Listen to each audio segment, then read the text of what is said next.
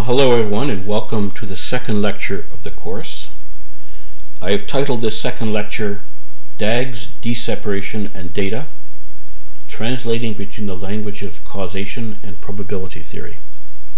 Now, a DAG, or Directed Acyclic Graph, is an object in the mathematical area of graph theory.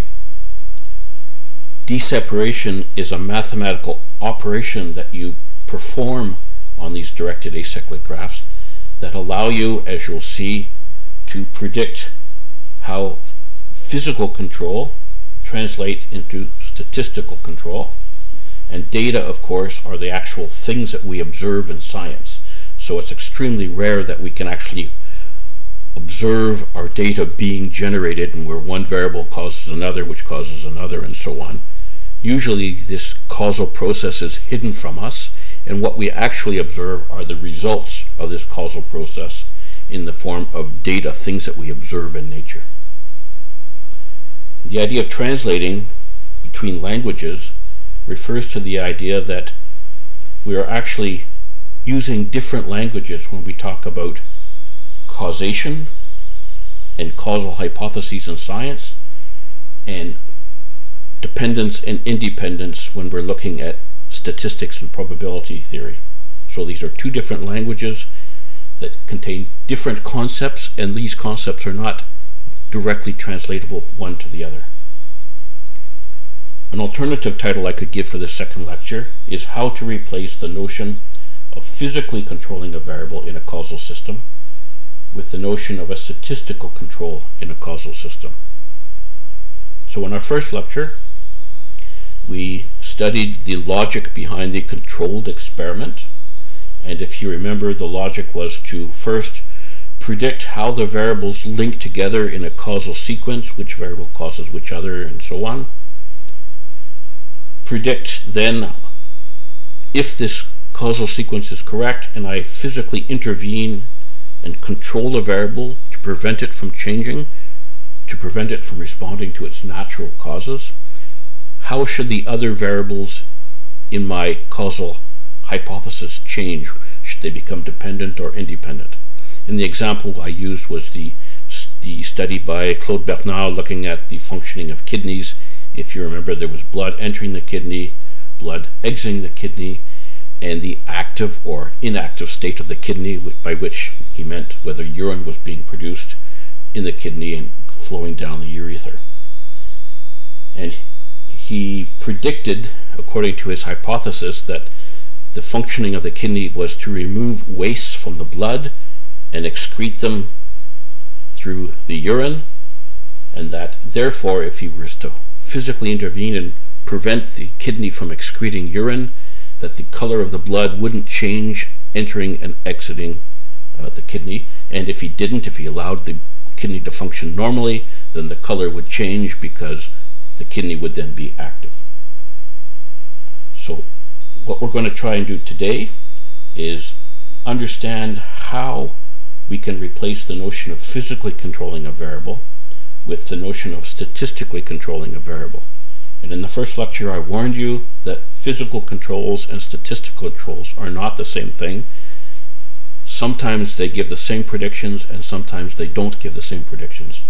And so we can't replace physical control with statistical control unless we can understand how they're the same and how they're different and how to accurately translate between these notions.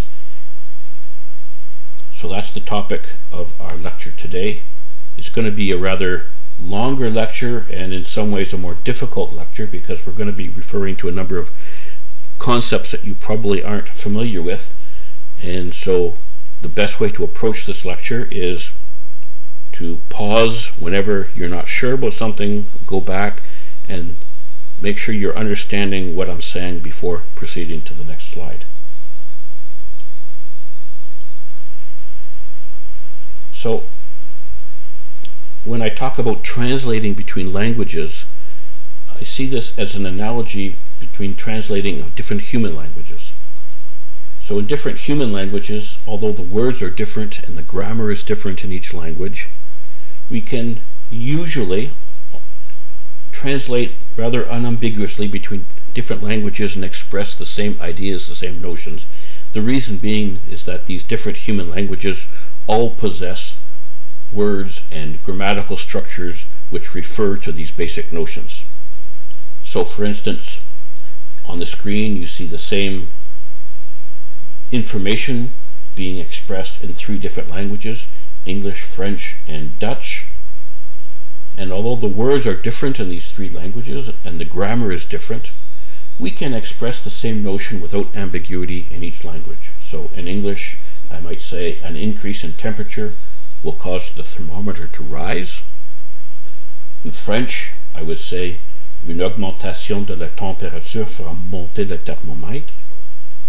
And in Dutch, you would say this 3rd sentence, which I'm not going to pronounce because I don't speak Dutch. The point being that each of these languages have different words for the same concept and different grammatical structures to link these concepts together. But because all of these languages contain these concepts, we can translate between them once we know how the words in one language map onto the words of another, and how the grammatical structure of one language maps onto the grammatical structure of the other. But imagine a situation in which we have a group of people who've lived on an island separated from everyone else for many thousands of years, and they've developed their own language on this island. And all of the people on this island are colorblind. And imagine how difficult it would be to try and express notions of red tomatoes or green leaves in this language when people in this language don't understand these concepts and don't have concepts like this built into their language. So on the screen you see on the top left a photo as most people would see it, with a red tomato and a green leaf and so on. And the other photos represent how people with different degrees of color blindness would see the same scene. So imagine all the people on this island see the world as in the lower right corner, and you try to express to them whether this tomato is green or red. You would not have words for green or red in this language, and so you wouldn't be able to express this concept. And this is rather similar to what happens when we're trying to translate between the language of causality, which we use as scientists, and the language of probability theory, which we use to analyze data. Probability theory doesn't have concepts of cause and effect, of causes preceding effects and being translated between variables. These concepts don't exist in probability theory, and so we need a way of translating without mistakes and without ambiguity between these languages. And that's the topic of this second language. And as you'll see, the way we're going to do this is to actually do 2 sets of translations. First, we translate between the language of science, of human languages, into a mathematical language of graph theory. And then we translate from this mathematical language of graph theory into the mathematical language of probability distributions and probability theory. So when I talk about the challenges and dangers of translation, what I'm referring to is the fact that in probability theory there is no way of differentiating between saying that A causes B, B causes A, or A and B are associated or dependent on one another. In probability theory, these 3 situations are equivalent because there's no way of differentiating between A causes B and B causes A. Probability theory uses concepts like dependence and independence, or association, conditional distributions, and so on. And so we need a way of differentiating between these concepts when we use probability theory. So the person who developed the mathematical infrastructure for doing this is Judea Pearl, who you see on the screen. The first reference, the book Causality, Models, Reasoning, and Inference, provides all of the mathematical details of this theory. It's not an easy book to read, and so it's not a book that I would recommend that you read if you don't have the requisite mathematical background, although I hope that once you finish this course you'll have enough of an understanding that you can follow the book. The second reference, The Book of Why, The New Science of Cause and Effect, is a more popularized version of his ideas, which obviously leaves out a lot of the mathematical details, but gives a more popular and understandable explanation of how this theory works. And it's a very nice book to read, so I recommend that you buy it. Now, Judea-Pearl's method of going between causation and probability theory involves a two-step translation. So you start with the language of science, in which we have concepts of cause and effect, of direct and indirect causes, of causal independence, and so on. And he first translates these concepts into the language of graph theory. So graph theory, as I said, is a branch of mathematics that studies the topological links between objects, the way objects are linked in a network. And in particular, one type of graph is called a directed acyclic graph, or a DAG. And a directed acyclic graph requires that the links between the variables have a particular direction. They can only go in one way. And this allows you to link the notion of cause and effect with this directed acyclic graph. So directed acyclic graphs have analogous concepts to those found in the language of science. So cause and effect are equivalent to, in a DAG, a parent and child. Paths between variables are equivalent to indirect causes between variables. Ancestors are causes of any type, direct or indirect. Descendants are effects of a variable, either directly or indirectly, and so on. So it's relatively easy to translate between the language of science and a directed acyclic graph. Now, the important contribution of Judea-Pearl was to show that given this language of graph theory, if data were generated according to a particular directed acyclic graph, then that generates a particular probability distribution, and this involves the probability theory. So probability theory uses concepts like dependence and independence, conditional distributions and marginal distributions. And it's possible to directly link data generated by a DAG to concepts of dependence and independence and so on in probability theory.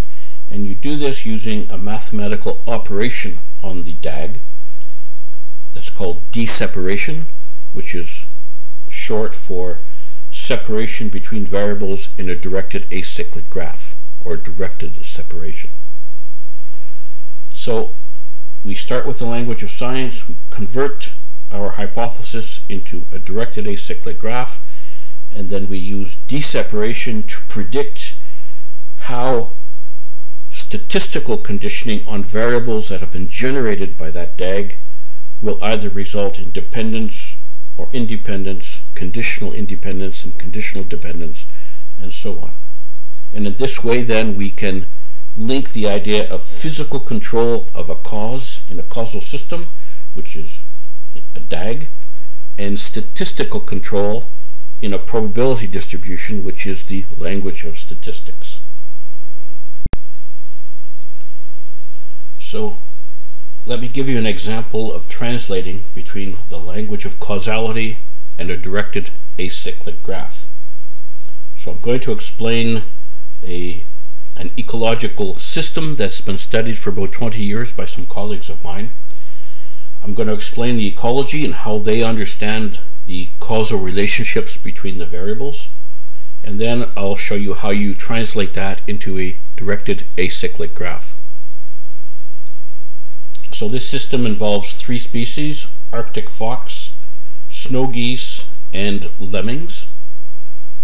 Now, in this Arctic system, the year-to-year variation in climate is determined by the annual Arctic oscillation, which is a pattern of high and low pressure in the high Arctic, which affects temperature and precipitation regimes and that change from year to year. The winter and the spring parts of this Arctic oscillation primarily affect the abundance of the lemmings. The summer part of this annual cycle affects plant growth through changes in the temperature and the precipitation regimes. Now, the Arctic fox prey on both the lemmings and on the eggs and the nestlings of the snow geese, but Arctic fox prefer to eat the lemmings, so they only switch to the eggs of the snow geese when there aren't enough lemmings to eat. So the lemming consumption rate by the Arctic fox is determined by the abundance of the lemmings. The consumption rate of the eggs by the Arctic fox is determined by the abundance of the lemmings, so that when there's lots of lemmings, there's relatively few snow geese eggs eaten, and when there are few lemmings, there are more snow geese eggs eaten. The fledgling success of the goose population is determined both by the amount of plants that are produced each year, both because the plants are food for the Arctic by the snow geese, and because tall vegetation allows them more shelter and reduces the chances that the Arctic fox will find them. The breeding success of the foxes from year to year are determined both by the amount of lemmings they consume and by the amount of eggs that they consume. So this is the sort of causal story that an ecologist might describe. And how would we go about then translating that into a directed acyclic graph? Well, this is an acyclic graph which represents how these people understand the causal links between the variables in their system. So each name here is a variable, and in the language of graph theory it's also called a node. And the links between the variables represent the edges of this graph. In particular, this is a directed acyclic graph, so each edge has a direction represented by an arrow, and that describes how information can flow from one variable to the other. So the information can only flow in the direction of the arrows. And so if you look at this DAG, you'll see that it is more or less a graphical representation of what I've been just describing to you in terms of how the ecologists understand this system. For instance, I said that an increase in the abundance of lemmings increases the rate of consumption of the lemmings by the Arctic fox, and so that's represented by the arrow from lemming abundance to lemming consumption rate. And this arrow means then that if you increase or decrease lemming abundance and you keep constant every other variable in the graph except for lemming consumption rate, then lemming consumption rate will increase when you increase lemming abundance, but the converse isn't true. The next arrow shown here is the translation of the statement that I said, which then increases the number of fox pups that are successfully raised the following spring. So increasing lemming abundance increases the lemming consumption rate, which then increases the fox breeding success. So I think you'll agree to me that there's not much difficulty in understanding how you go from an ecological hypothesis in terms of human language and how you translate this into this directed acyclic graph. You simply have to remember that each edge, each arrow in this graph is not describing a statistical association. It's describing a hypothetical controlled manipulation in which the variable at the base of the arrow is increased and all other variables in the graph are held constant, and it describes how the variables at the head of the of the arrow will respond. So let's look at another example of expressing causal hypotheses using DAGS. So on the left you see a causal hypothesis that you would express in a human language. So for instance, I could say that I believe that variables A, E sub B, and E sub C are causally independent of each other. In other words, changes in one won't affect the behavior of the other. A and E each directly cause changes in variable B, meaning if I change A or E sub B, either of those changes would provoke a change in variable B, and directly meaning that this effect is not mediated by any other variable. Variables B and E sub C are also causally independent of each other, and each directly causes changes in variable C. So if we wanted to translate that into a DAG, we would draw this figure here. So you see that A has an arrow going to B, so A directly causes B. There's an arrow from E sub B to B, meaning that changes in E sub B will also change B. There's no arrow linking A and E sub B, and in fact you cannot go from A to E sub B while following the directions of the arrows, the flow of information, and that's why A and E sub B are causally independent of each other. A is also a cause of C, but it's an indirect cause that's mediated by the variable B. So if you increase A and you don't hold constant B, then the effect of A would be transferred to the variable B, and this changed value of variable B would then be transferred on to variable C. Now, it's important to realize what this mathematical statement X arrow Y doesn't mean. It doesn't mean that X is correlated with Y, or that X and Y are associated. It refers to a hypothetical controlled experiment. It means a change in X will provoke a change in Y, even when all other variables in the DAG are prevented from changing if they're controlled, but a change in Y won't provoke a change in X. So these arrows then represent hypothetical controlled experiments that you're doing, in which you're changing X, you're holding constant everything else, and then you're seeing whether Y responds or not. So this translation between the human language of cause and effect and the DAG is quite direct, and it's quite intuitive as long as you understand that the arrows don't mean correlations or associations. They mean hypothetical causal manipulations. So now we're going to go on and look in more detail about DAGs and their structure. And in order to understand these ideas, you need to master some certain words and definitions. So I'm going to go over some of these now. So first of all, a DAG consists of nodes, or sometimes vertices. That means the same thing.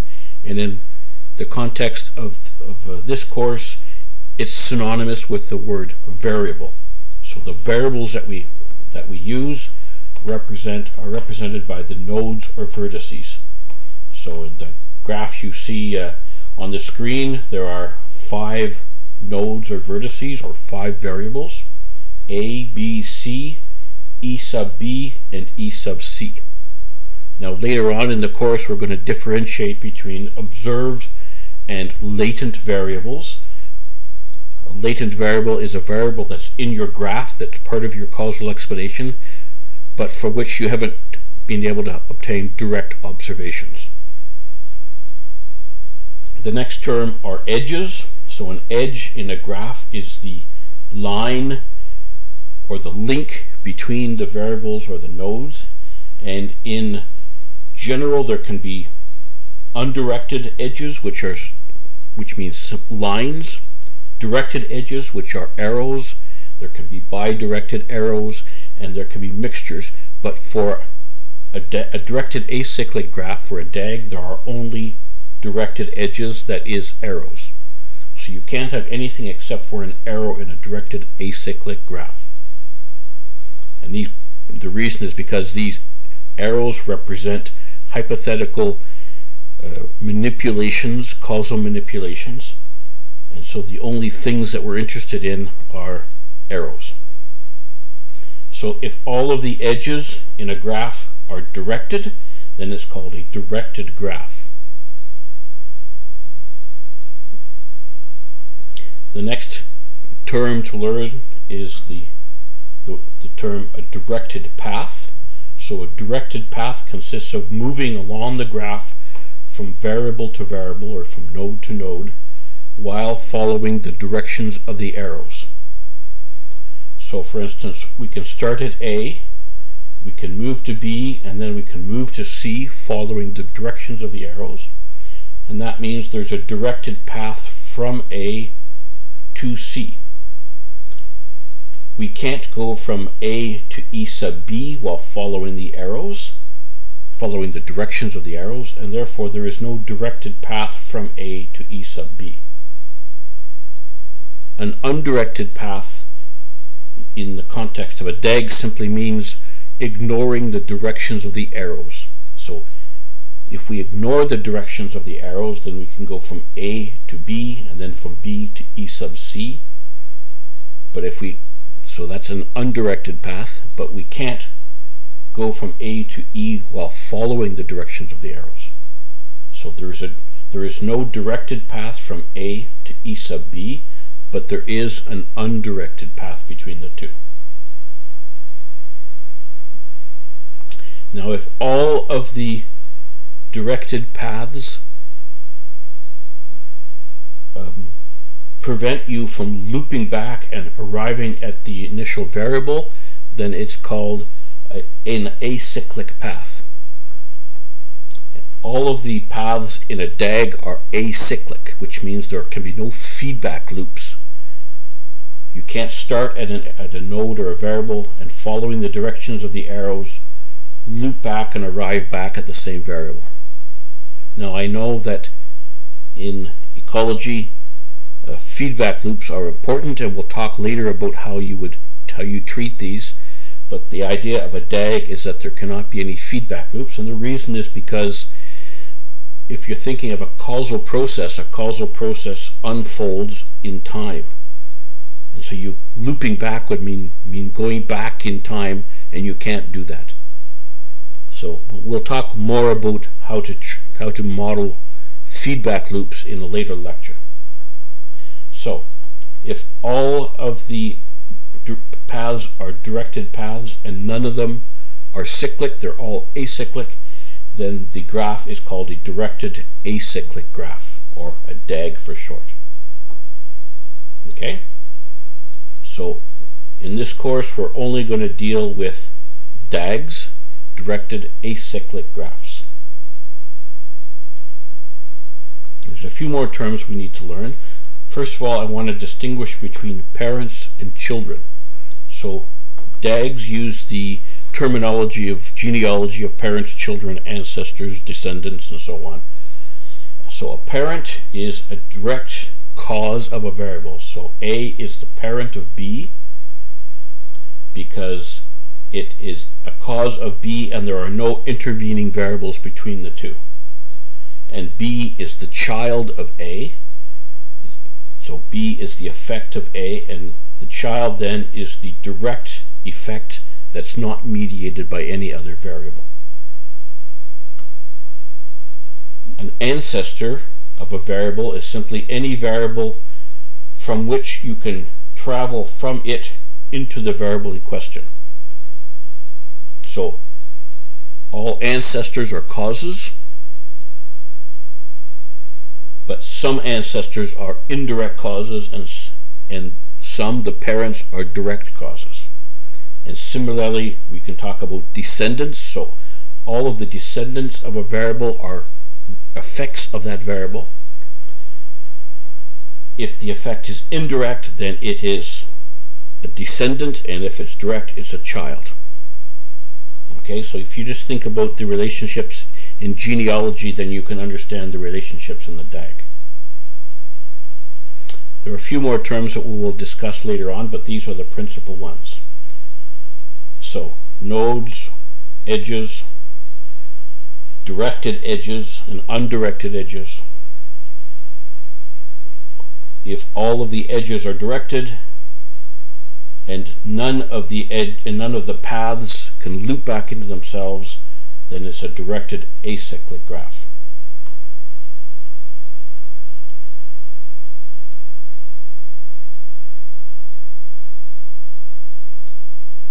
So just a few rules that you have to be aware of when you're translating between the language of causality and the language of DAGS.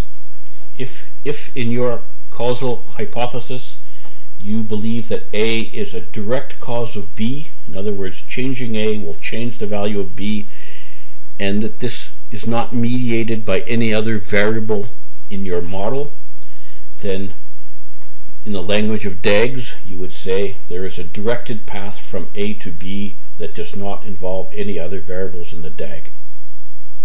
If in your causal hypothesis you're saying that A is an indirect cause of C, in other words, changing A will cause C, but only if some other variable, intervening variable, responds between the two variables.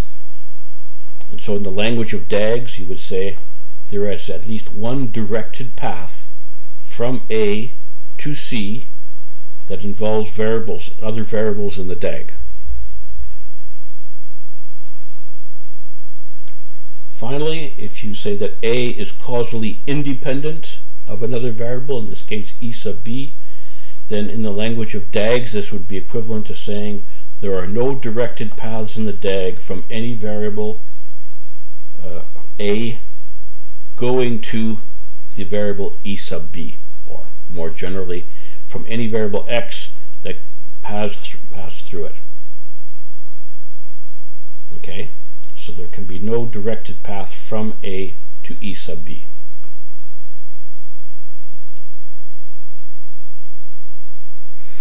So here is another DAG that you see on the screen, and I'm going to ask you a series of questions, and you can test yourself to see whether you understand these notions or not. So, according to this DAG, is A a direct cause of C?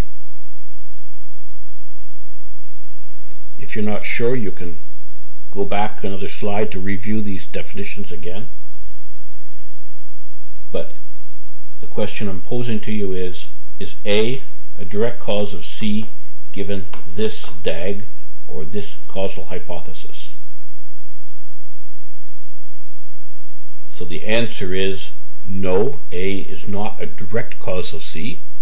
A is a cause of C, but it's indirect because it's mediated by the variable B. So if we were to hold constant B and we to change A, then C would not respond. So A is not a direct cause of C. Is B a parent of C? Or sometimes we would say, is A a causal parent of C?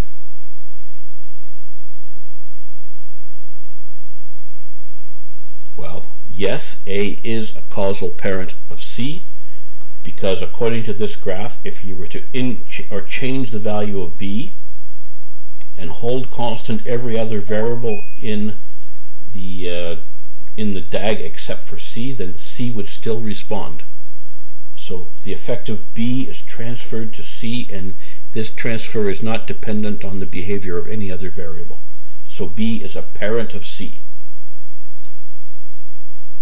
Is A an indirect cause of C? Well, we discussed that earlier. The answer is yes. A is an indirect cause of C because if you change A and you don't hold constant other variables in the graph, then increasing A would increase B, and then the increased B would be transferred to C. So C would respond when you manipulate A, as long as you're not holding constant B. So it's an indirect cause, but it's not a direct cause. Is A a causal ancestor of C? Well, the answer is yes, because A is a cause of C, although it's indirect, and therefore it's an ancestor. In other words, changing A will change C as long as you're not holding constant other variables. Is E an indirect effect of B?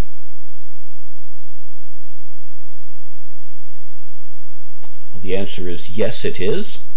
In fact, it's an indirect effect of B along two different directed paths. There's a path from B to C and from C to E. So if you increase B and you hold constant everything except for C and E, then increasing B would increase C, and increasing C would increase E. And there's a second indirect effect, which is the path from B to D to E. So again, if you were to hold constant A and C and then change B, but don't hold constant D, then increasing B would change D, and then the changed D would then be transferred to E. So E is an indirect effect of B. Is E a causal descendant of C?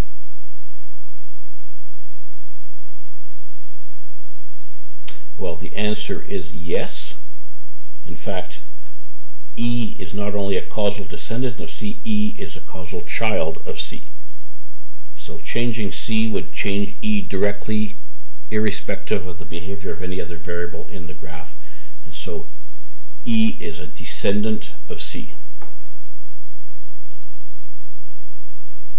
Finally, well, not finally, but the next question, is there a directed path from B to E? The answer is yes. In fact, there are two. So there's one directed path from B to C to E. So we can go from B to E by following the arrow from B to C and from C to E. And there's a second directed path involving B, D, and E. So you can go from B to D and from D to E following the directions of the arrows. So there is in fact two directed paths from B to E.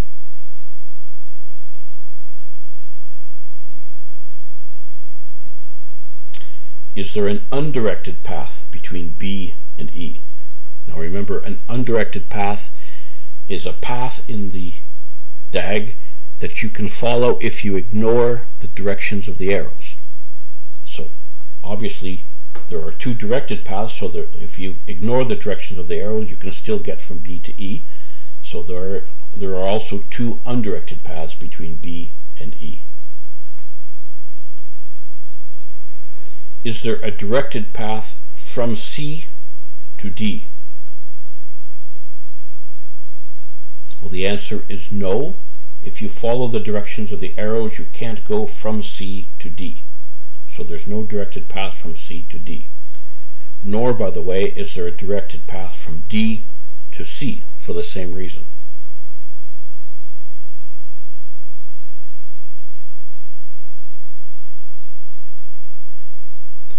So let's pause for just a moment. Make sure you understand these terms and the answers to these questions. If you don't, go back a few slides to follow the definitions. The idea is that after a few minutes of practicing seeing these terms and these definitions will become second nature to you. So far we've been looking at translating from the language of science, the language of cause and effect, into the mathematical language of graph theory, and more specifically directed acyclic graphs. So the key point in doing this translation is that you have to imagine that you're doing a series of manipulative experiments and see what happens to some other variables. So you have to ask yourself in each case, for each pair of variables, if I were to do a hypothetical manipulative experiment in which I were to change the value of variable x and I were to keep all other variables in the model constant except for variable y, would y respond to this change in x? If the answer is yes, according to your understanding of the causal process, then you place an arrow from x to y.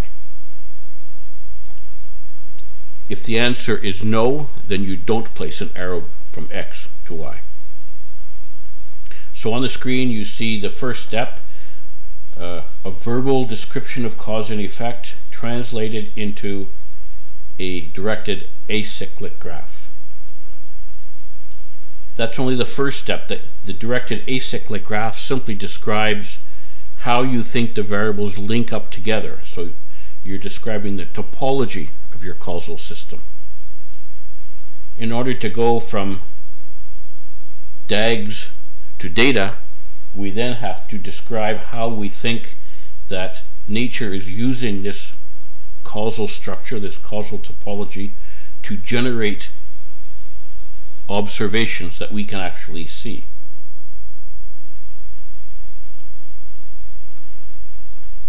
So let's talk a little bit now about converting your DAG into a series of structural equations. Now we're not going to go into a lot of detail right now about structural equations modeling. That'll be for another lecture, but I just want to explain how this step works.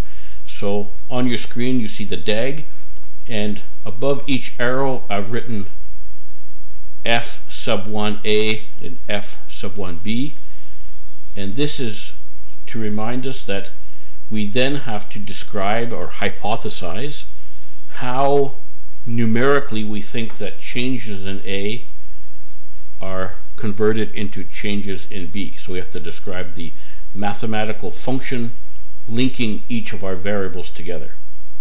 So before we go any further, I want to introduce two other terms. So in structural equations modeling, we differentiate between exogenous variables and endogenous variables. So an exogenous variable is a variable, if you like, at the outside of the model. So it's a variable which isn't being caused by any other variable in the model. Now, of course, that doesn't mean the variable is not caused by anything in nature. It just means that we don't know what it is, or we're not interested in modeling that. So the exogenous variables in this simple DAG are A, E sub B, and E sub C. The other variables in the model are called endogenous variables. So you can think of these as the variables that are inside the model, or more specifically, variables which are explicitly caused by some other variable in your model. So B and C are endogenous variables because B is caused by A and E, and C is caused by B and E sub C.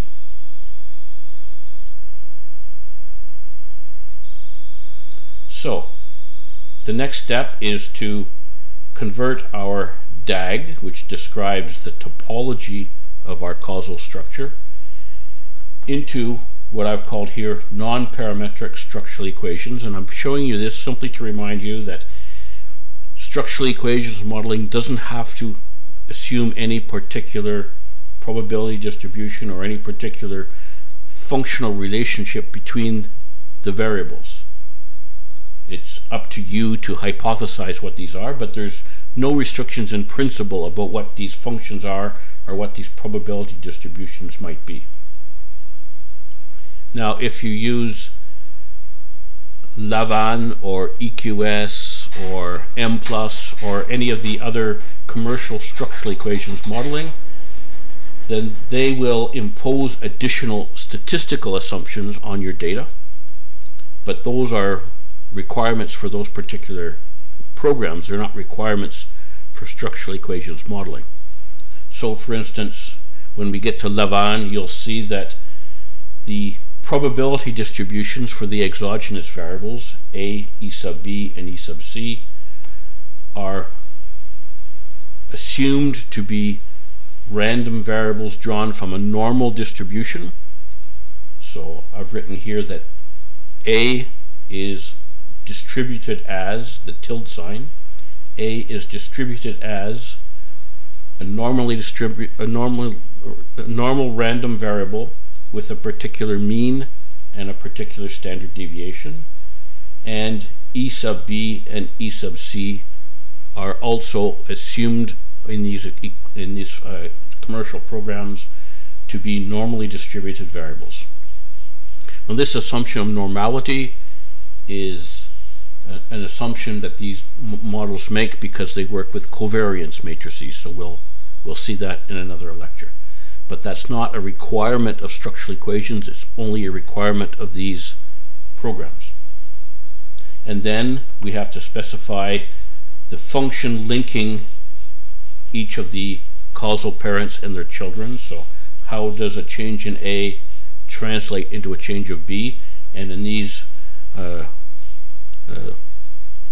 commercial programs, by assumption, the relationships are linear.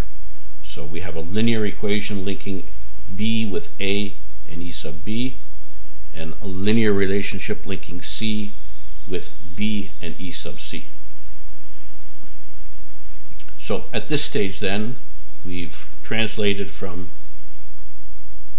the language of science into a DAG, and now we're translating from a DAG into a data generating mechanism.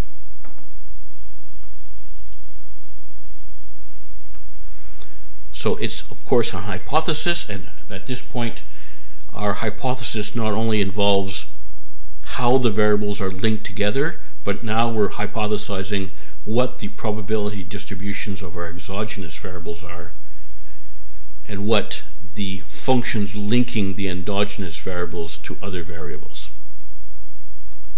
So we're assuming then that what nature is doing is that it takes, for each observation I, nature first provides a value for each of the three exogenous variables, and if we assume a normal distribution, then we're assuming that nature is drawing these random variables from a normal distribution.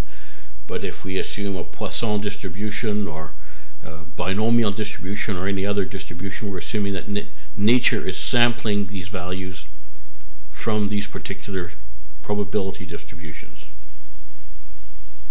So first of all, we're assuming that nature chooses a value for A, E sub B, and E sub C for the first observation, and it chooses these from a normal distributions in this case, and then at step or time t+1, nature then combines these three exogenous variables to produce the values of B according to a linear function in this case, and then at time t+2 the value for variable C, again from a linear function.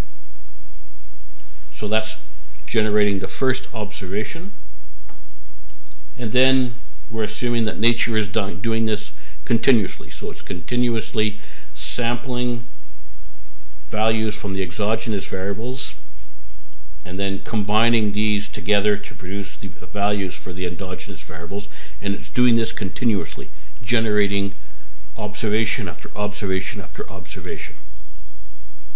Now, just a small point. At number 1, I wrote that nature provides a value for each of the three exogenous variables, but we only observe variable A, and that's because, as you'll see in a later lecture, in this case E sub B and E sub C are called latent variables. So they're variables that nature has generated, but we haven't actually observed in this case.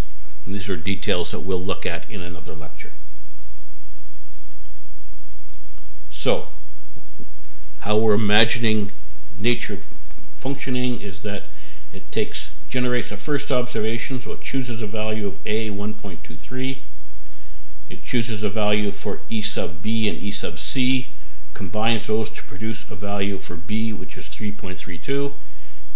and then it takes the value 3.32 from B, combines it with a value for E sub C to produce a value 4.46, and then it generates the next observation and the next observation and so on. So that's how we're imagining nature generating the observations that we can actually see.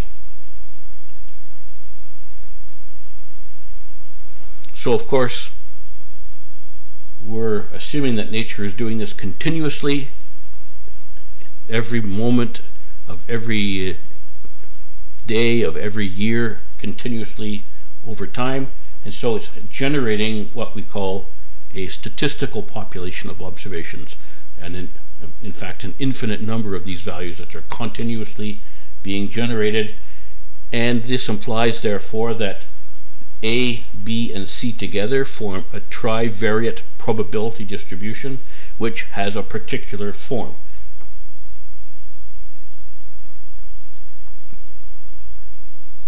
Now, when we actually sample from nature, we're not seeing all of these infinite number of values for A, B, and C for an infinite number of observations. We're of course randomly sampling some subset of observations. So if each of these observations represents an individual species or an individual plant, and we randomly sample 100 individuals or 100 plants, then we've randomly sampled 100 lines from this infinite data set. Now, the point is that when nature is generating these values, it's almost always hidden. The process of generating these observations are almost always hidden. We don't actually see the process of A being chosen, combining that with B, and then combining that with C, and so on. All that we see is the final result, which is the trivariate observation of values A, B, C for individual 1 and for individual 2 and so on. So we don't actually know what the probability distribution that nature has generated. What we can see is a probability distribution that we think nature has generated. So perhaps nature has generated our 3 observations A, B, C given the DAG on the left, but we think that nature has done this using the DAG on the right, and in this case obviously our hypothesized DAG is wrong. So the next step is we want to be able to compare the probability distribution that this DAG has generated according to our hypothesis with the actual probability distribution that nature has generated, and compare the two. And if our DAG is correct, then the probability distribution that we see or that we hypothesize will be the same as the probability distribution that nature has actually generated, except of course for random sampling variation. So that's how we imagine nature generating the data. So in the last slide we said that we want to be able to compare the probability distribution that we have hypothesized, that is the distribution that was hypothesized via our DAG and the resulting structural equations. We want to compare that to the actual probability distribution that nature has generated. But how do we go about doing that?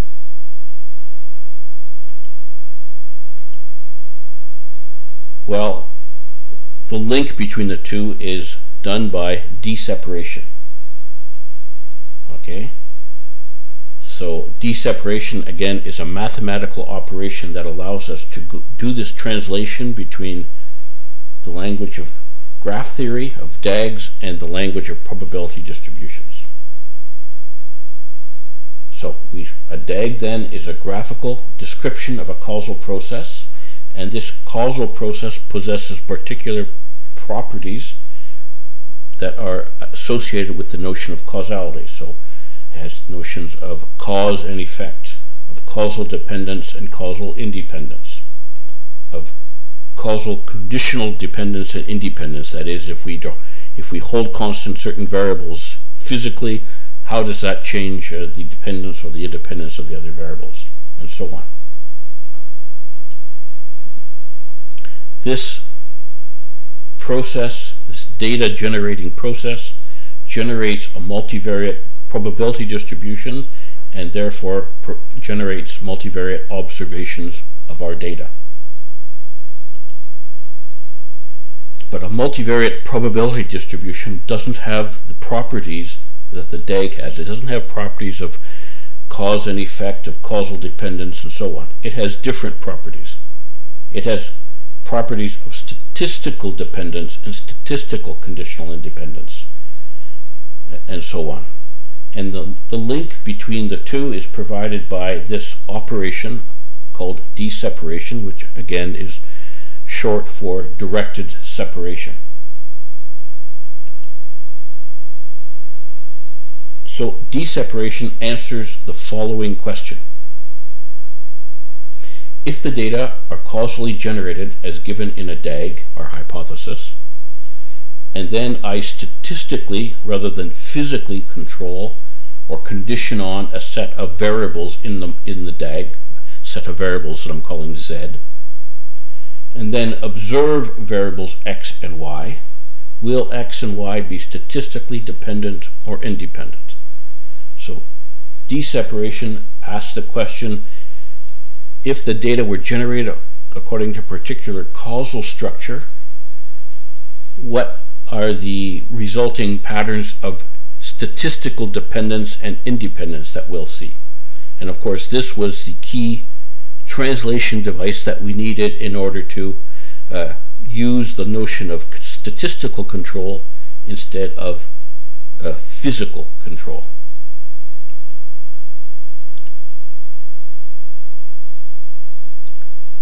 So deseparation is a mathematical operation on a DAG that translates between the concepts of causal dependence and independence into the concepts of statistical dependence and independence. So I'm going to give you a series of statements that are properties of DAGs. So first of all, if two variables, x and y, are deseparated by some other set of variables in the DAG, I'm calling this other set of conditioning variables Z, then x and y will be statistically independent in the data generated by the DAG. So if two variables are deseparated in the DAG, then they will be statistically independent in the data that are generated by the DAG, and therefore in the multivariate probability distribution that's generated by the DAG. Deseparation in a DAG implies statistical independence in the data generated by the causal process represented by the DAG.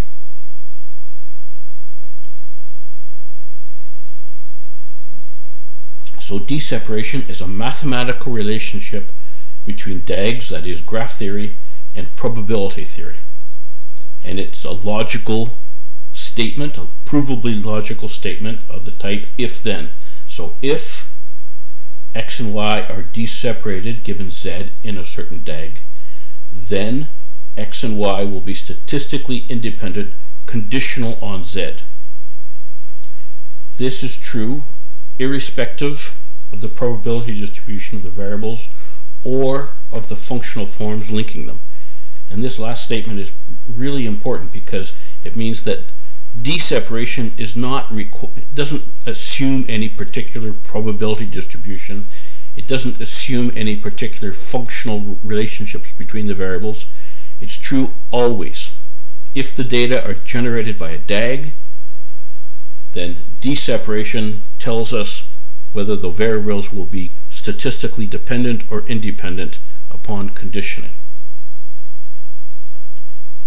So deseparation, in other words, is the translation device we've been looking for, the translation device between the language of DAGs and the language of probability distributions.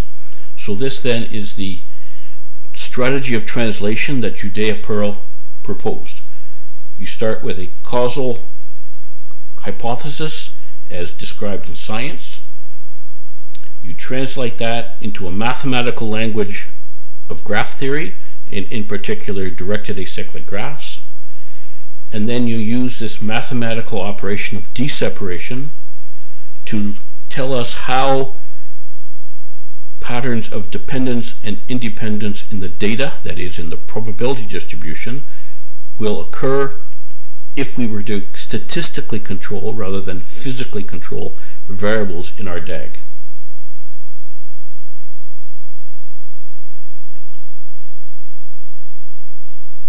In other words, deseparation allows us to replace physical control in a controlled experiment with statistical control. Deseparation in a DAG implies statistical independence in the data generated by the causal process represented by the DAG, and this allows us to replace physical controls with statistical controls. So I'm going to present you again with the logic of the controlled experiment that we looked at in the first lecture and see how we have to modify it in order to replace physical control with statistical control. So you notice the steps 1 to 6 are exactly the same steps as we used before, and all that we have to do once we know how to use the mathematical operation of deseparation is that first of all we use statistical control rather than physical control in step 3. So we predict the patterns of association, how the patterns of association will change as we statistically rather than physically control, that is, statistically fix or statistically hold constant different variables in the DAG. Step 4, we conduct the experiment by statistically controlling these variables rather than physically controlling them. In step 5, we measure the associations between the variables in the different statistically fixed conditions rather than the different experimentally fixed conditions, and compare the predictions of independence and independence of variables that we've predicted with the actual patterns of dependence and independence after statistically controlling in our data. So as you see, the logic of the controlled experiment is reproduced exactly, and the logic is the same. The advantages and the disadvantages of using a controlled experiment are the same as those when we're doing path analysis and structural equations modeling using deseparation.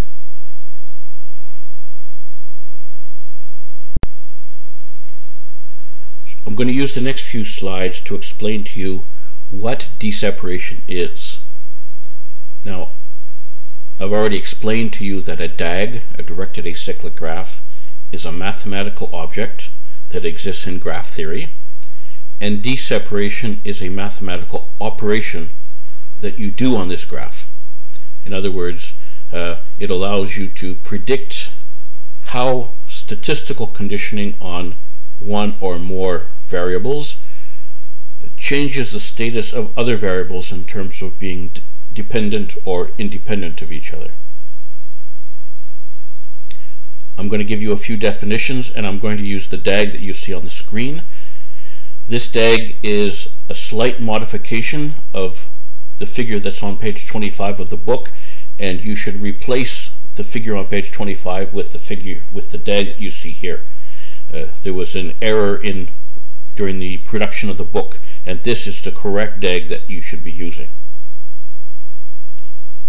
So let's go through a few definitions. First of all, when I talk about a directed path from one variable to another, I'm talking about moving in the graph from variable to variable while respecting the directions of the arrows. So for instance, in the DAG you see there is a directed path from x to s sub 1.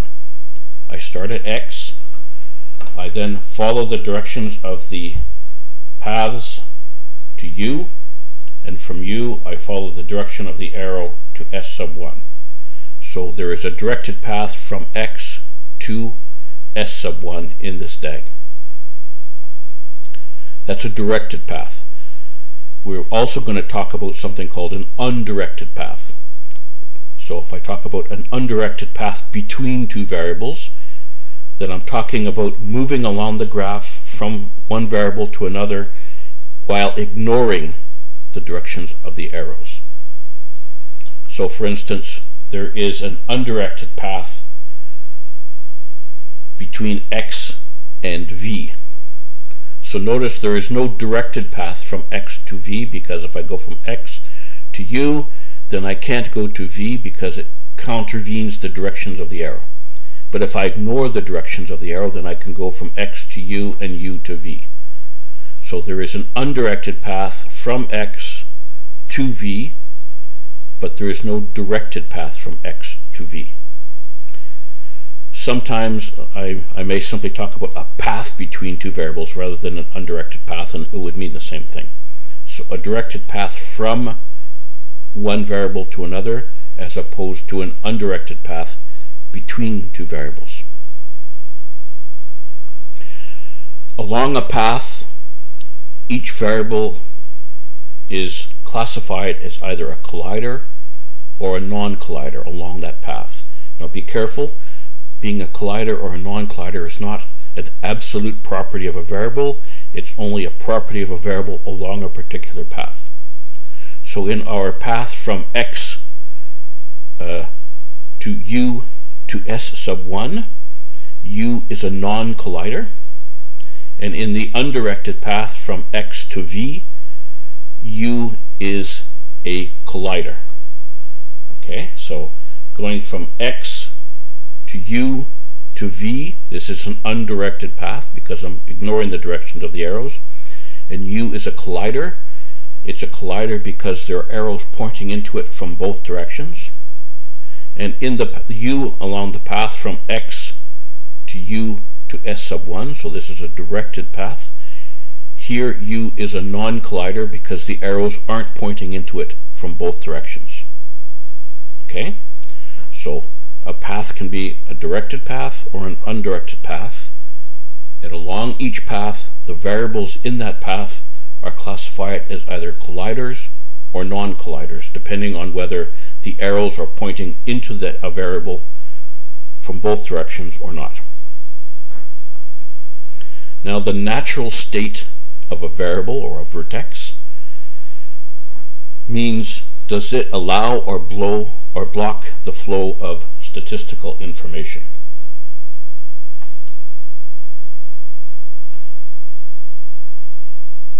Okay, so again the same directed uncyclic path. The natural state of a vertex along a path depends on whether it's a collider or a non-collider. The natural state of a collider is to block the flow of statistical information through it. The natural state of a non-collider is to allow the flow of statistical information through it. In other words, the natural state of a vertex or a variable means are the arrows pointing into it from both directions or not? We're simply following the directions of the arrows. So in the directed path from x to s sub 1, there is not an arrow pointing into u from both directions along this path.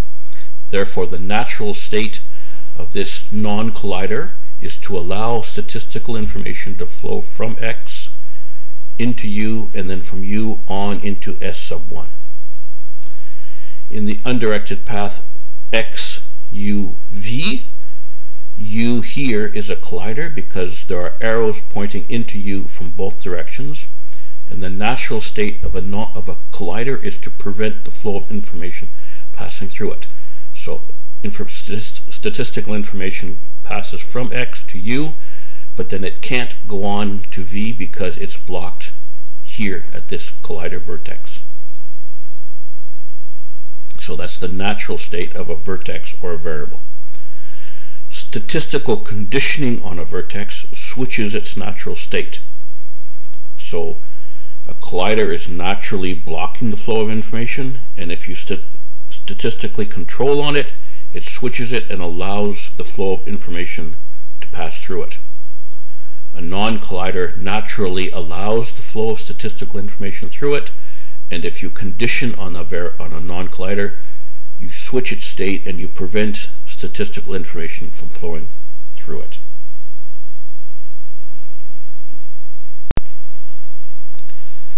So before we go on any further, I want to give you a quick test to make sure you've mastered the definitions so far. If you have trouble with the questions I'm going to give you, then go back a few slides and go over them so that you feel comfortable with these definitions. So here's the first question. Is there a directed path from V to S sub 2? Is there a directed path from V to S sub 2 in the DAG that you see before you? Well, the answer is yes. If I start at V, I can follow the directions of the arrow to W, and then from W I can follow the direction of the arrow to S sub 2. So there is a path from V to S sub 2.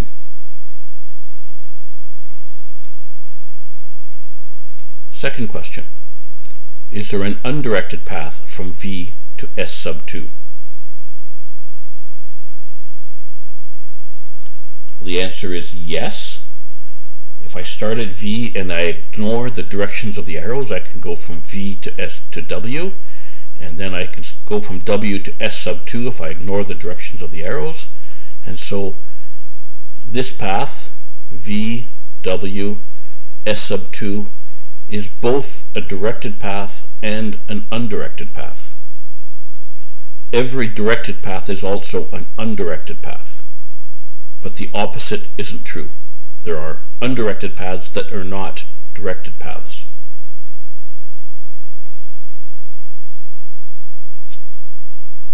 Third question. Is W a collider or a non-collider along the undirected path between V and S sub 2? So in the path, the undirected path that we just talked about is the variable or the vertex W, a collider or a non-collider? Well, the answer is that W is a non-collider, so V, W, S sub 2, there's an arrow going into W from this direction, but the arrow is not pointing into W from the other direction, so W is a non-collider along this undirected path between V and S sub 2. Is there a directed path from U to Y?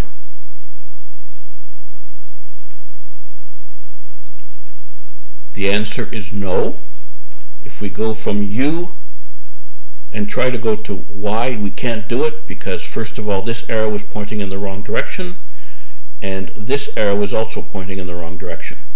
And similarly, if we try and start at Y, we can't go this way because this arrow is pointing in the wrong direction. So there is no undirected path from U to Y. So this is an example in which there is an undirected path, but it's not a directed path. Is W a collider or a non-collider along the undirected path between U and Y? So if we look at an undirected path between U and Y, there is one. I can go from U, ignoring the direction of the arrow, I can go to V, to W, and to Y. So there's an undirected path between U and Y, although it's not a directed path. And along this undirected path, W here is a collider because there's an arrow pointing into it from both directions. Okay, so if you've answered all of these questions correctly, then you've mastered these definitions. If you had trouble with any of these questions, go back a few slides, go over them until you feel comfortable.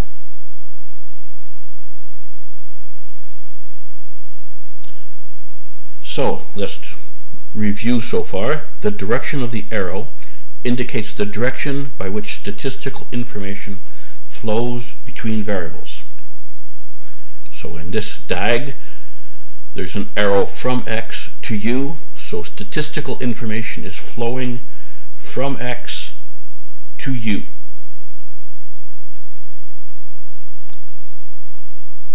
Each variable or each vertex in this DAG has a natural state along a particular path. And remember, the state of a vertex depends on what path you're talking about.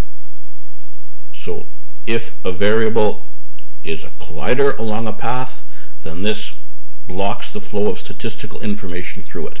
In other words, if we haven't done any manipulation on the DAG, and you see a collider vertex along an undirected path, that means that the natural state of this vertex or this variable is to block the flow of statistical information through it. And the natural state of a non-collider is to allow the flow of statistical information through it. So again, when I talk about the natural state, I mean the state of a variable if we haven't manipulated the graph. That is, if we haven't tried to hold constant or fix any variables along this along the paths in this graph. So far, I've explained the notions of a directed and an undirected path in a DAG, and I've explained that each variable along a path is either a collider or a non-collider variable. The natural state of a non-collider variable is to allow statistical information to pass through it, and the effect of statistically conditioning or holding constant or fixing a variable along that path is to block the flow of statistical information along it.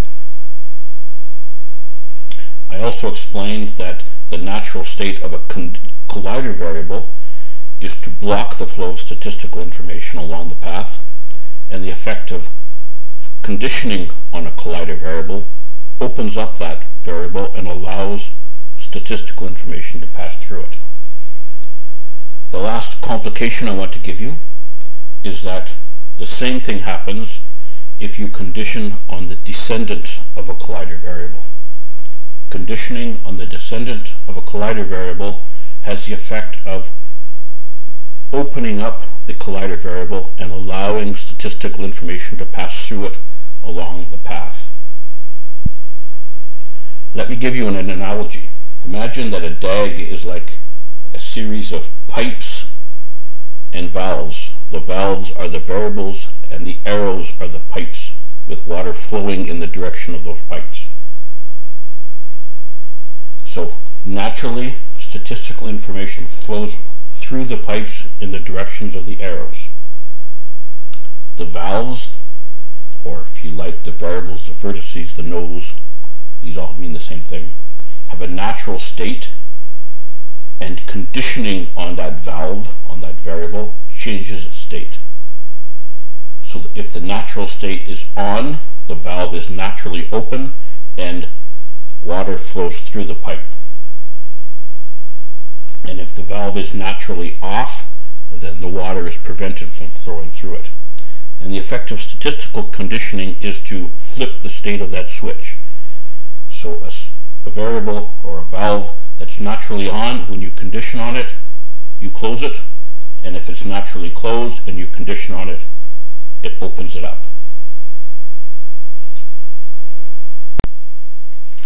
So this is the formal definition of deseparation. I'm going to go through it, read it, and explain it, but I have to tell you that it's easier to understand deseparation through a series of examples rather than trying to memorize the definition.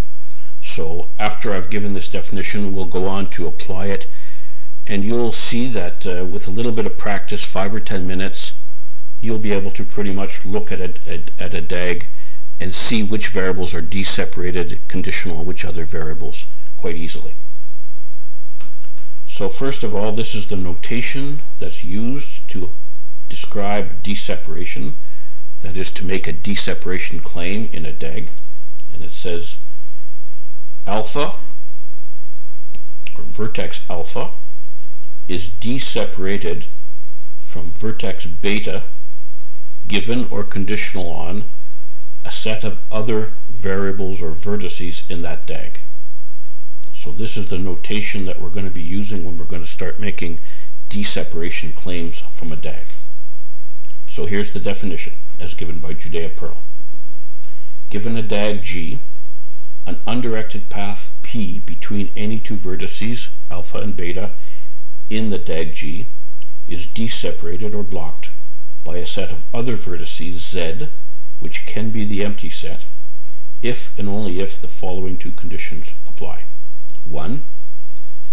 The undirected path P contains a chain or a fork such that the middle vertex M is in the set Z, so here M is a non-collider.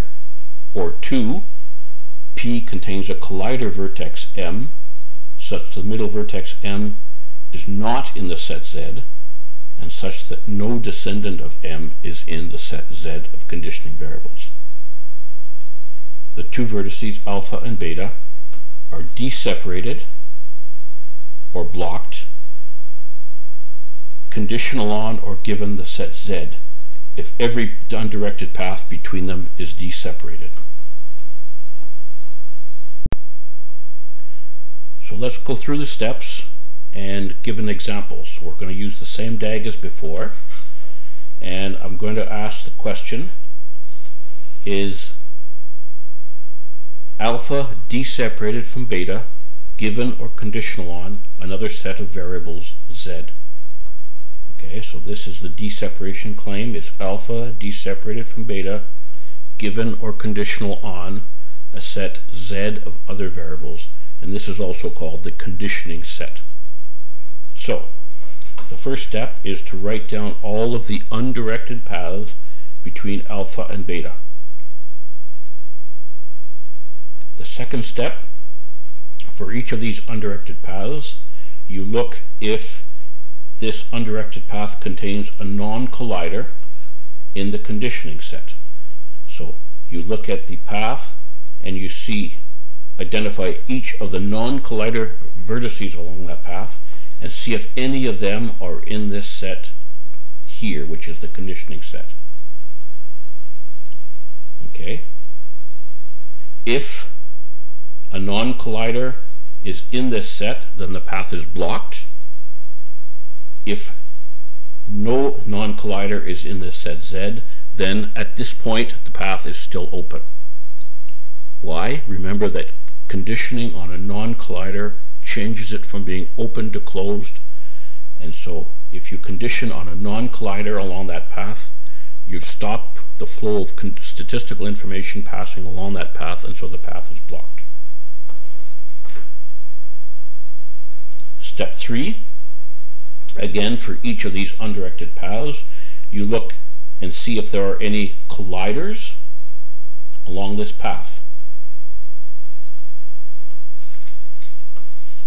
Okay, if there is a collider vertex, and this collider or a descendant of this collider is in the conditioning set, then that collider vertex is opened. Again, conditioning on a collider variable or the descendant of a collider variable opens up that collider and allows statistical information to pass through it. If there is at least one collider vertex that is if there is at least one vertex along that path that is a collider and that isn't in this conditioning set, and for which none of its descendants are in that conditioning set, then that means that collider remains in its natural state, blocked, and so statistical information can't pass through it. But if that collider, or if a descendant of that collider is in this conditioning set, then that vertex has been opened up. Step 4, you simply look now to see if any of those undirected paths remain open. If any of them remain open, then the two variables, alpha and beta, are not deseparated. But if all of those paths have been blocked, then the two variables are deseparated. So I said that it's easier to understand deseparation by going through actual examples than trying to memorize the definition. So we're going to do this now. So here is a DAG. This is the DAG that we're talking about right here. And I'm going to ask you if X is d-separated from W given or conditional on a single variable U. Okay, so the first step is to write down all of the undirected paths between X and W. Now there's only one undirected path between X and W in this DAG, but in general there can be more than one. So here is our single undirected path between X and W. Step 2. For each of these undirected paths, you look to see if it contains a non-collider in the conditioning set. If there's a non-collider in the conditioning set, then you're switching that non-collider from being on to off and blocking it. If not, then the path is still open at this stage. So here is our undirected path here, which corresponds to this.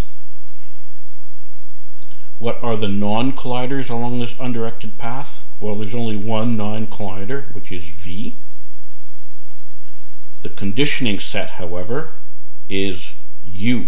So V is not in the conditioning set, and therefore this non-collider vertex remains open at this stage. Step 3. For each such path, such undirected path, if there's a collider vertex along this path, and this collider or a descendant of this collider is in the conditioning set, then the collider vertex is opened. Why? Because conditioning on a collider or on the descendant of a collider opens that vertex and changes it from blocked to open. So again, our undirected path is here. There's only one collider vertex along this path, which is the variable or the vertex U, and U is in the conditioning set here. Therefore, conditioning on U opens up this path. Now V is still open because it was a non-collider and it's not in the conditioning set. So therefore, at this stage, this path is open. So there's statistical information flowing between X and W. So you do that for each of the undirected paths, and if any of those undirected paths are open, then the two vertices are not d-separated, and if all of the undirected paths have been blocked, then those two variables are d-separated. So in this case, the conclusion is that X is not d-separated from W given or conditional on U. So the answer here is that this d-separation claim is false. If we look at this undirected path here, then you can very quickly look at it and see what you have to do in order to block that path.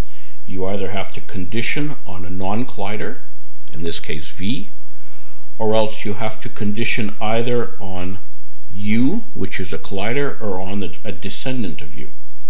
So if we conditioned on either S1 and or U, then that would open up this path, and if we conditioned on V, then it would block the path.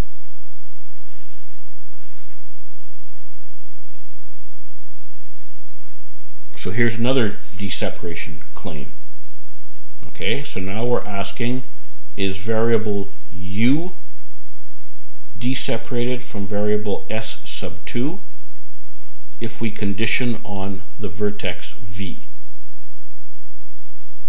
So again, the first step is you write each of the undirected paths between the two variables in question, U and S sub 2. In this case, there's only one, but again, in general, there can be more than one undirected path between the two variables. For each of these undirected paths, you look to see if that path contains a non-collider, and if that non-collider is in the conditioning set. If it is, the path is blocked. If not, the path is still open at that stage. So in this case, our conditioning set is V, the undirected path is here, and we see that V here is a non-collider and it's in the conditioning set, so that means that blocks this path. And therefore statistical information can't pass between U and S sub 2 if we condition on V. Step 3, we then look for the colliders along that path, and if there are colliders along that path, we can't condition on those colliders, nor can we condition on the descendants of those colliders.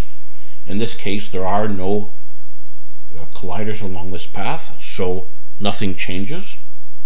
So the conclusion is that the path remains blocked because at step 2 we conditioned on a non-collider V, so which blocked the path. So again, you look at each of the undirected paths between the two variables, and if any paths remain open, then the two variables are not deseparated, and if all of the undirected paths are blocked, then the two variables are deseparated.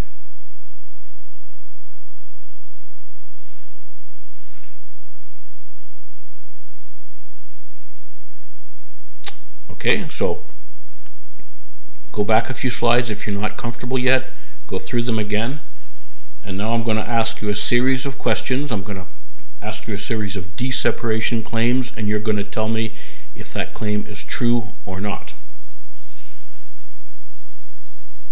So here is the DAG we're going to be working with now. A causes B, B causes both C and D, and C and D together cause E. So here's the first deseparation claim I'm asking you. Is A deseparated from variable D conditional on variable C? So try and answer the question by yourself. Pause the video, and then when you've got your answer, start again. So the first step is to write down the undirected paths between A and D. In this case, there are two. A, B, D, which is an undirected path and it's also a directed path, but there's also the path A, B, C, E, D, which is an undirected path but not a directed path. So we're conditioning on variable C. So the first path here, A, B, D, there are no colliders, but there is one non-collider here, but this non-collider is not in our conditioning set, which is only C. So this path remains open. What about this path? Well, in this path there is a collider vertex E that's not in our conditioning set, so this path here remains closed. And in addition, this variable C is a non-collider, but we're conditioning on it, so we're blocking it. So this path here is blocked in two places, here and here. So this path is blocked, but this path remains open. So that means A is not deseparated from D if we condition on C.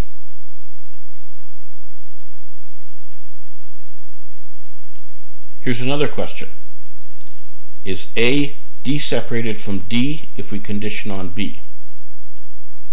So, pause the video, answer the question, and come back. So, of course, we're talking about the same two variables, A and D, so we're looking at the same two undirected paths. In this case, in this path here, B is a non-collider, but B is in the conditioning set, so that means conditioning on B blocks this variable and therefore blocks this path. What about this path? Well, B is also in this path. It's a non-collider, so conditioning on it blocks it here. So this path is blocked, and it's also blocked in this case by E, since E is a collider and we haven't conditioned on it. So that means this path is blocked and this path is blocked, and therefore A is d-separated from D conditional on B. Again, if we look directly at the DAG, A and D, it's easy to see here that if we condition on B, this path is blocked, and also this path is blocked, both here and here. So here's another question. Is A d-separated from E if we condition or block both C and D together? So is A d-separated from E if we condition on both C and D together? Again, answer the question, pause the video, and then come back to see the answer. So of course the first step is to write the undirected paths linking A and E. In this case there are two, A, B, D, E. That's an undirected path. It's also a directed path. There's also the path A, B, C, E. That's an undirected path. It's also a directed path. So here's the two undirected paths we're looking at. Here's the conditioning set. So along this path, we see that D here is in our conditioning set, and D is a non-collider. Therefore, this path is blocked. On this path, we see that C is a non-collider, and C is in the conditioning set, so this path is also blocked. Therefore, A is d-separated from E if we condition at the same time on both C and D. Here's another question. Is C d-separated from D if we condition at the same time on both B and E? Pause the video, answer the question, and then come back.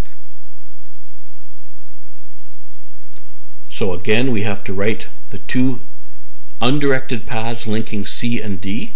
In this case, there are two. If we start at B, we can go to C and D.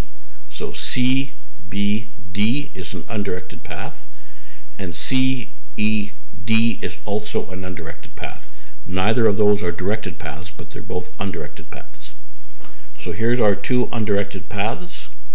Here in this path, we notice that B is a non-collider, and B is in the conditioning set, and therefore conditioning on B blocks this path. On this path, we see that E is a collider, and E is in the conditioning set, so conditioning on a collider opens this path. So this path is open, this path is closed, because there's at least one path between C and D that remains open. Therefore, C and D are not d-separated if we condition simultaneously on both B and E. As an added bonus, what would happen if we were not to include E in our conditioning set?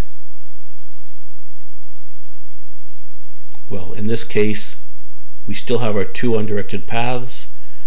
B is a non-collider, and then we're conditioning on it, and this path is naturally closed unless we condition on E or descendant of E.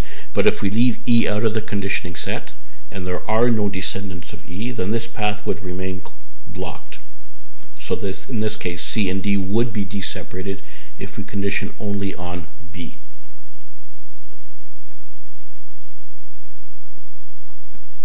So assuming that our data were generated by this DAG, if we statistically condition on both C and D, would A and E be dependent or independent?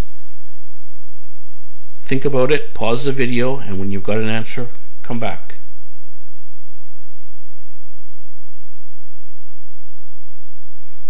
So remember that a DAG describes the data generating process by which we're assuming that nature is generating our observations.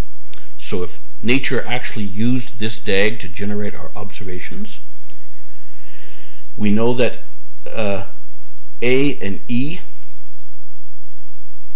are deseparated if we condition both on C and D, and we know that deseparation implies statistical independence, so that means that A and E would be independent of one another if we statistically conditioned on C and D together.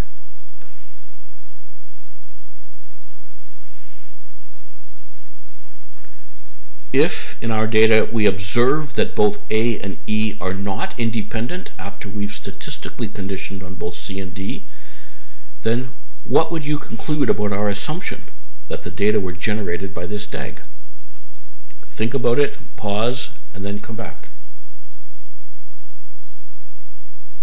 So, if you thought about it, the answer is that we have assumed that nature used this DAG to generate our data, and we know that if this assumption is correct, then A and E would be deseparated if we condition both on C and D, and since deseparation implies statistical independence, we know that A and E would have to be statistically independent if we conditioned on both C and D, if this was actually the DAG that nature used.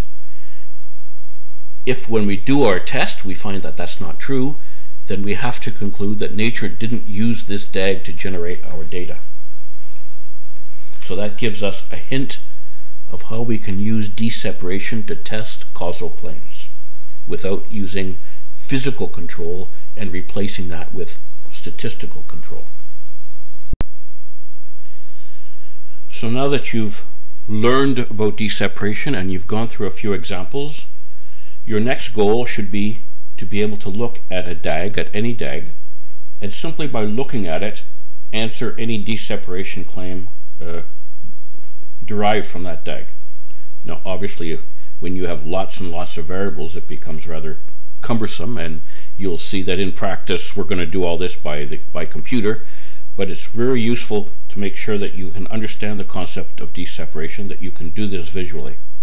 So for instance, if I were to show you the DAG that you see here and ask you, is X deseparated from S2 if we condition on S1? And just looking at that DAG you should be able to answer that question. If you can't, then there is a package called GGM that you can download from the CRAN site into R, and in this package there are two functions that you can use in order to test your knowledge of the notions of DAGs. The first function is called DAG, capital letters, and this function allows you to enter a DAG and save it. In this case I've called it my DAG. And you do this simply by using the syntax that you're used to with LM and other statistical packages in R.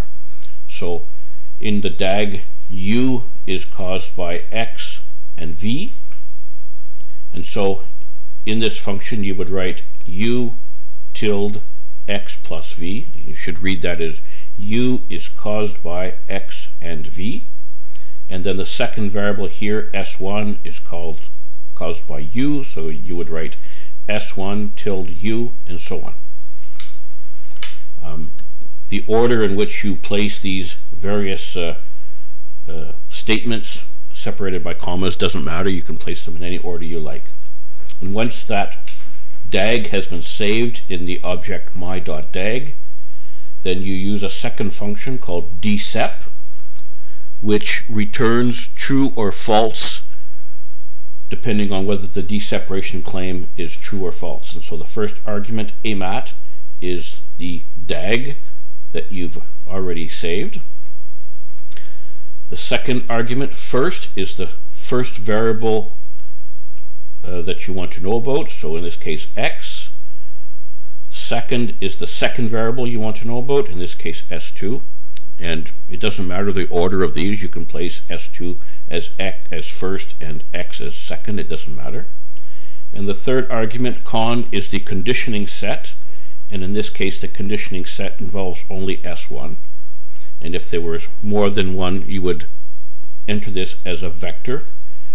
So you would write between quotes S1, comma, and then the other variables in your conditioning set if there's more than one. It's important that the names you give here, x, S2, and S1, are exactly the same as the names that you gave to create your DAG. And it returns, in this case, the answer false. So x is not deseparated from S2, conditional on S1. And just looking at that DAG, you should be able to understand why. Just go through the same steps that you've already learned. So you first of all write out the undirected paths linking x and S2, and in this case there's only one here. You then look for the non-colliders along that path. There are two, x and w, and neither of these two non-colliders are in the conditioning set, so these two variables remain open. There's one collider, u, along this undirected path.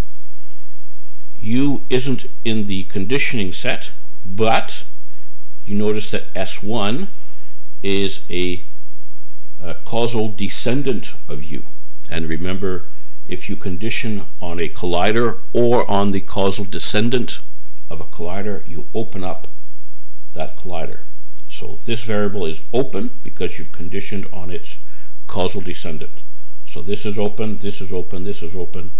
So this undirected path is open. Statistical information can flow between these two variables, and so they're not deseparated.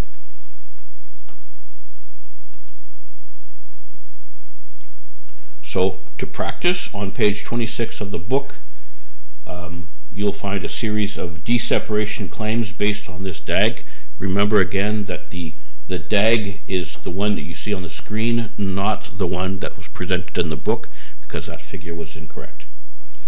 So the first column then gives a series of deseparation claims and their answers, and the second gives the explanation for why that is the case. Note again, there's an error in the book that you should correct here. So go through these, try them, construct your own DAG, ask some deseparation claims, and check whether your answers are correct or not using those two functions in the GGM library. And when you feel comfortable, carry on. Now I'd like to talk about some counterintuitive consequences of deseparation, and I'm not going to talk so much about the limitations in this presentation, but there are some described in the book that you should check out as well. The first is a counterintuitive consequence of conditioning on a common child in a regression context. Imagine that the data that you're analyzing in a regression is generated by this DAG. So x and y each cause z, and x and y are causally independent of each other. And remember, this is because there are no directed paths linking x and y. So x and y are causally independent. Now imagine you do a series of regressions. I'm going to show these regressions, and I'm going to ask you to predict how you think the answer will be in terms of whether the variables are significant or not in these regressions. So first of all, you would do a regression of z regressed on x, and then you would do a regression of z regressed on y. What would come back as an answer? Well, if you did this regression, and I'm assuming here that you've generated enough data that you don't have to worry about statistical power, then the answer would be that z is significantly related to both x and y in each of these two simple regressions. So in the first regression, you would come back saying, yes, z is a significant predictor of x, and in the second regression, the answer would be, yes, z is a significant predictor of y. What would happen if you were to regress x or y on x? Well, according to the DAG, they're causally independent. What would happen if you did this regression? Well, the answer would come back that y is not significantly related to x. So you notice that so far, the answers coming back from the regression are what you would have expected based on your causal understanding of this system.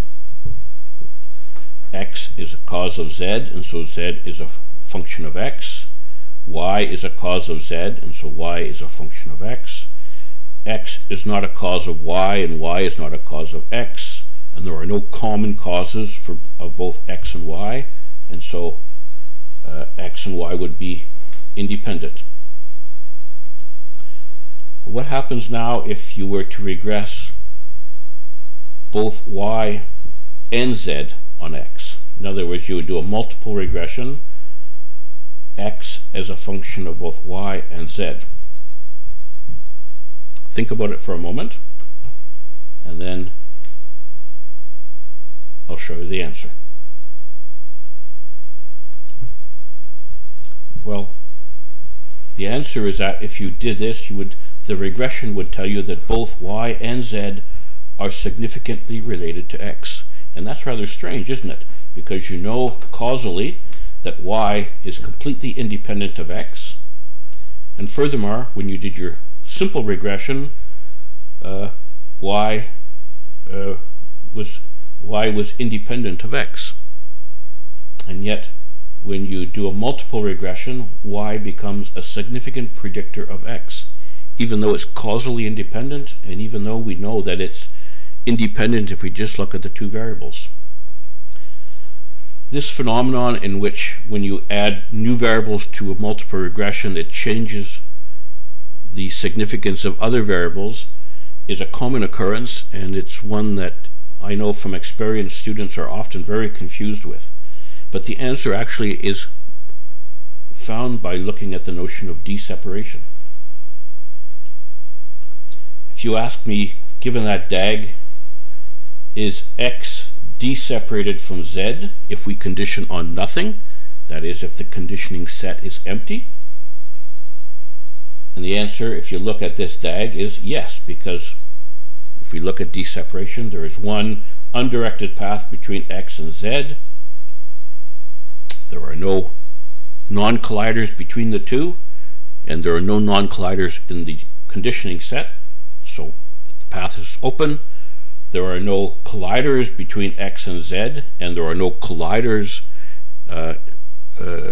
excluded or in the conditioning set, and so there is an open path from x to z, and so they're dependent, and that's what the regression here is telling you simply.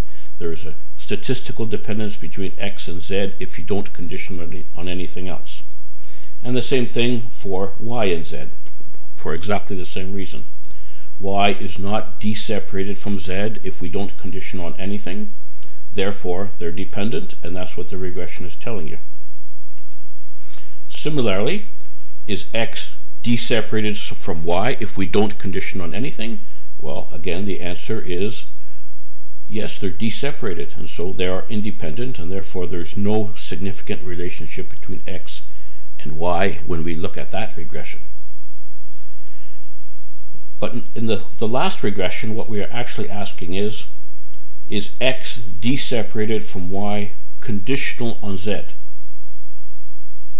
And if you look at the DAG and you use the concept of d-separation, you'll see the answer. There is one undirected path between x and y here. There is a collider at z, and z is in the conditioning set because z is part of one of the dependent variables in your regression. When you're doing a regression, the significance of the coefficients in your regression are based on a series of partial correlations. They're testing whether the effect of y is associated with x conditional on or holding constant all the other variables in your regression model. And in this case, you're holding constant z. And therefore, the deseparation claim is telling you exactly what the regression is, even though it seems counterintuitive to many students when they're learning about multiple regression. So that's the first counterintuitive consequence of deseparation. A second counterintuitive consequence is the notion of selection bias in a data set. So imagine that some private school admits students based either on their academic abilities or on their sporting abilities.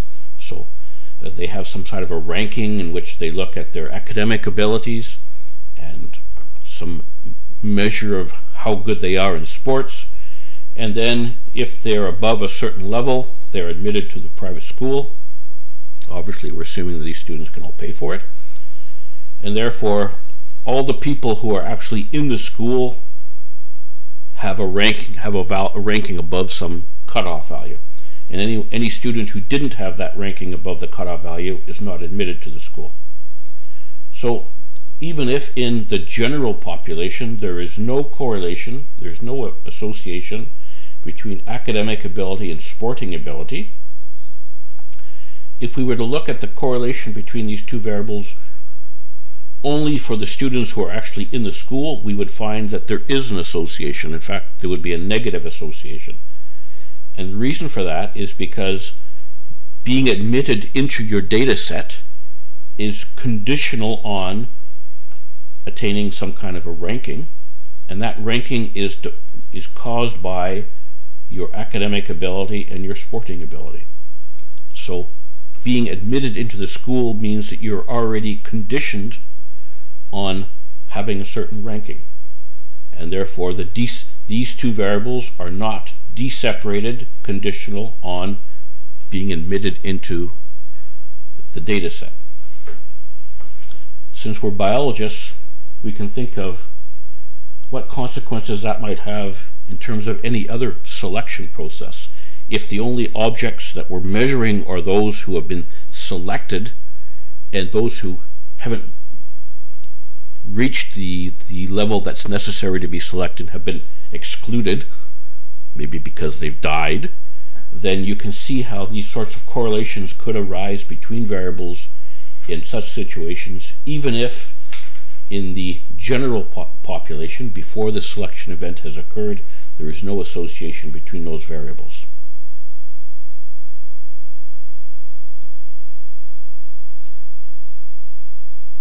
So now we can start to appreciate the subtle implications of deseparation when we're trying to analyze our data.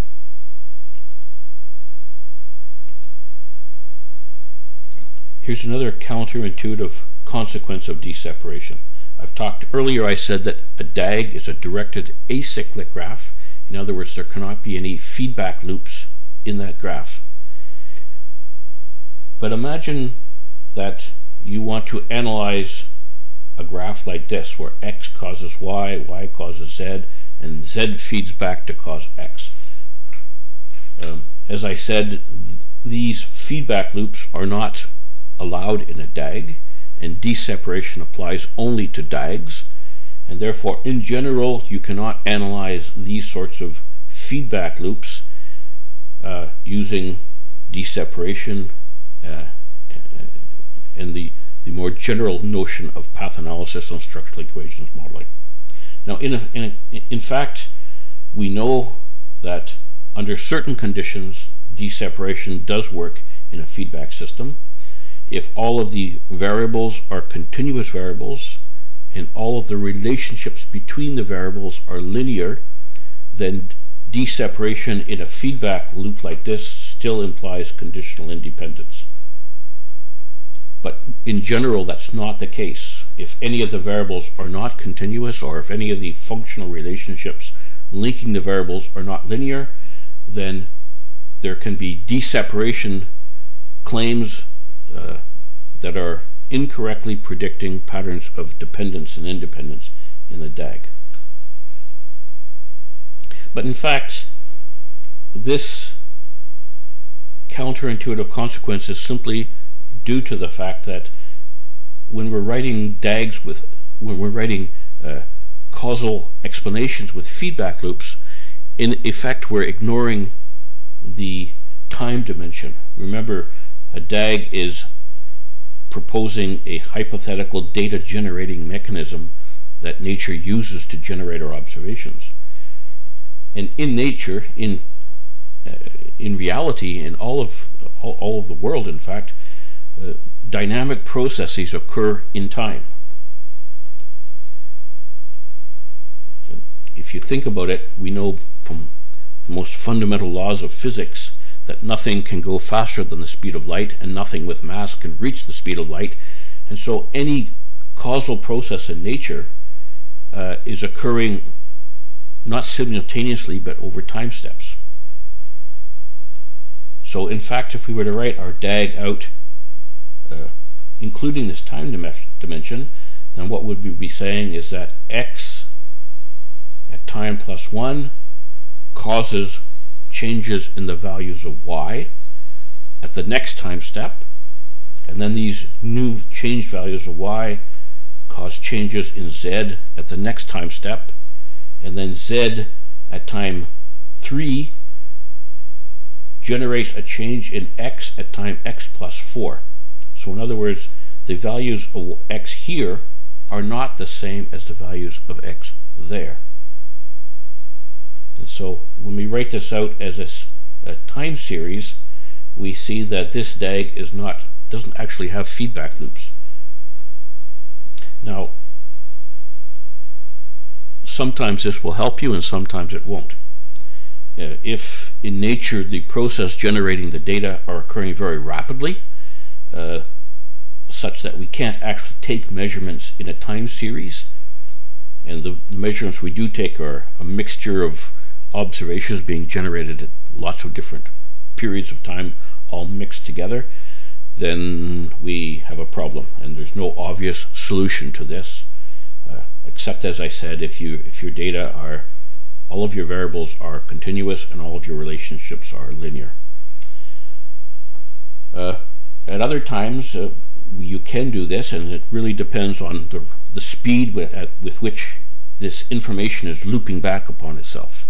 So if you're studying ecosystem processes that are occurring over a longer time span, over many years, then you can certainly use this trick. If the phenomena are physiological phenomena that are occurring extremely rapidly, then you can't use this trick. So we're going to stop our lecture here. Remember, we began by talking about DAGs, deseparation, and data, and how to translate between these languages of causation and probability theory. And the basic strategy that I've been trying to explain to you is that you begin by stating your hypothesis using the language of cause and effect, the language that scientists use.